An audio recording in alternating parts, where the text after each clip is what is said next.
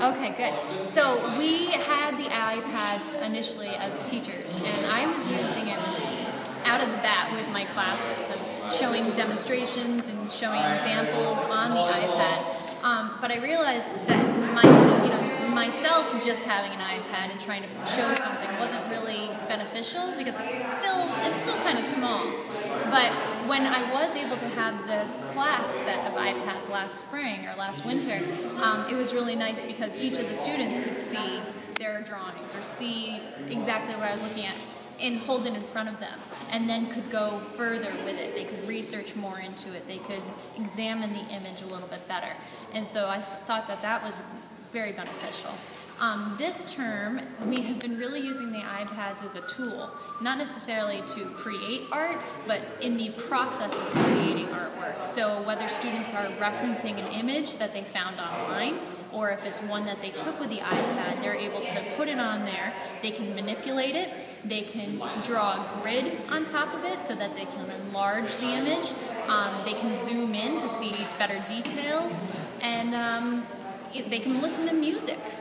There's so many different things that they can do, and but what we have just begun to do, which we're still figuring out some of the quirks, is doing a collaborative art project with another school from across the world. So maybe even we could do this with your school at some point. All right, we'd be happy to. But being able to exchange artwork digitally, collaborate on it, discuss it, and then use that and create artwork physically. So we could go from something digital and use the iPad as a digital planner, and then recreate something three-dimensional.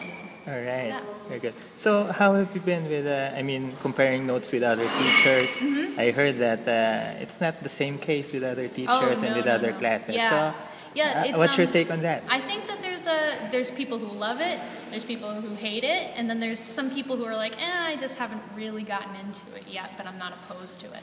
And I don't think, if our school does become a purely one-to-one program, not every teacher is ever going to use it, and nor do I think every teacher should use it.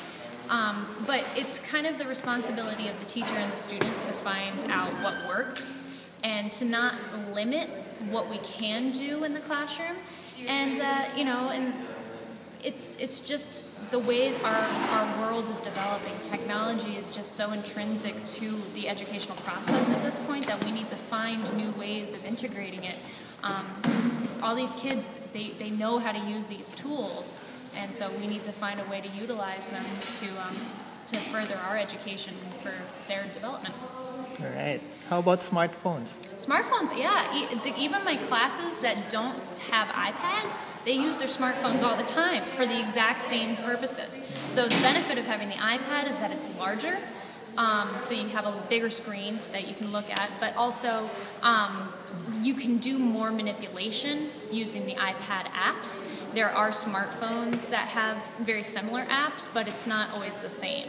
So I encourage my kids to bring their iPhones or their smartphones and utilize them if it's going to help them in their process. I want to ask, how are the students selected?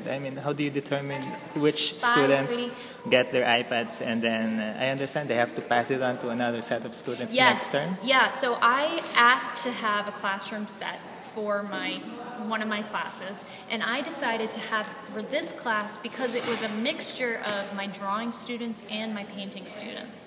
So I thought that because this class is a combination, I might be able to see what the kids could come and use it for in two different areas.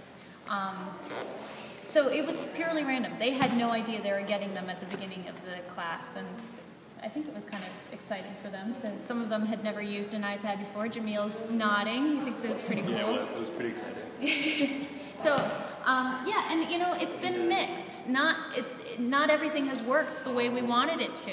We're starting this new project today, and we have little tweaks to make. Not every app works properly. You have to reset it. And so there's things that we're still trying to figure out and to develop.